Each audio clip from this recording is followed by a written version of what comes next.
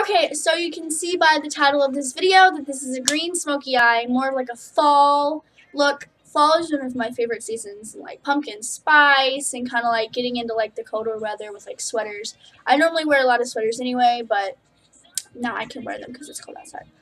So basically, I'm going to show you how to do this look. It's really simple. I mainly use like 3 colors. Green, brown, and then a transition color, which is like green. So if you want to see it, just keep on watching. Make sure to like and subscribe to this video. Bye!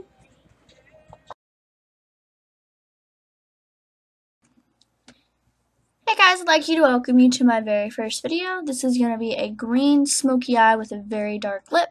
Right now I'm just applying my foundation, and with the NYC Barely Beige foundation, and I really like it. It's really good coverage and it makes my skin look really nice. I just got a hair in my face. It's beautiful. But here is a picture of it right now.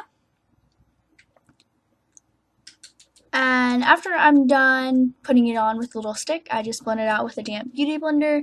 And my beauty blender is the Real Techniques. I just bought it and I'm loving it so far. So hopefully I will continue to use it. I had a little bit of problems with the beauty blender, so in about a couple seconds I do switch to a brush to make it all seamless. And this is a brush that I've had for maybe about a year now, and I got it from Target, and it's a really good brush. It's just a basic fluffy brush, and I just use it to sometimes blend out my foundation if my beauty blender just does not want to do the trick. And sometimes it doesn't. Now I'm going to go in with the L'Oreal True Match for my concealer. It's a couple shades lighter than my actual skin tone. It is in the shade Light Ivory W2. I use that to go underneath my eyes and do a little of blemishes, and I put it on the eyelids for a eyelid base because I could not find my other stuff. Now I'm just going over it with the same Real Techniques beauty blender and blending it all out. The funny thing about this beauty blender is it is really like big when you you sponge it out, obviously, and it gets really big. It's really crazy. I just put a mirror right in front of the camera. I am so sorry. Alright, now I'm going to take the NYC Smooth Skin Pressed Powder and I'm going to press this all over my face just to set it. I do use this later on in the video to bake. I love this powder. I got it about a week ago, and so far it has worked. I haven't had any trouble with it. The only thing is that it does leave kind of a film, and I don't like that. Okay, now I'm going to go in with the concealer again. I'm going to do this trick that I start from the outer corner, and then I just draw a line. It's kind of like my line for my shadowing, and when I blend out, it does not get all over the foundation we took so long to do. And again, putting the mirror in front of the camera. Alright, now I'm just going to take a brown shade from my BH Cosmetics. I think it's 2nd edition. I'm not 100% sure, but here's a picture of it. And we're just going to use this as our transition shade. This is also going to be our smokier shade when we do blend out the green, which we do that in a minute. And I'd use a couple different brown shades to achieve this effect. And it's really easy to blend them out. Here they are right here. Just a darker and a medium taupe colored. And just go in there with a fluffy blending brush that I got from BH Cosmetics. I really love the brushes that I use. I use all of them in this video. Now I'm going to go with my beauty blender once again in that concealer, and I'm going to put that all over my eyes. This kind of is a wet base to put the green eyeshadow on top of, so it sticks and makes it very opaque, because I did run out of my chubby stick from NYX. So I have to use the alternative, which is concealer. No biggie. I do use 2 green shades. This is the darker one, and this is going to go all over my lid, and it's very shimmery, so anytime you see me using eyeshadows, they're either going to be shimmery or almost shimmery. So then I'm just going to dip in and take this little bit of a lighter shade and put it all over again. This is kind of an on top base color. I go back to the first green color. I just don't know why I didn't put a picture in there. But we just continue on the lid, and it looks really seamless. These foundation, or not these foundations, these eyeshadows are really, really pretty. They're like butter. Honestly, it's probably the best eyeshadows I've ever had. Now I'm going to go in with a deep brown shade to put in my crease. It's the same brown that I used at the beginning. And we're just going to put that in the crease to define it and to blend it out into the transition color. The transition color really isn't a transition color, but I think of it as one, so there we go. And there's the picture of the brown. And I'm guessing I didn't know I filmed this twice. It's the same thing. I don't know. Just going to continue to blend that. Alright, now I am wiping away with the Real Techniques blending brush, blending sponge, the line that I had created for my spot, so everything was seamless.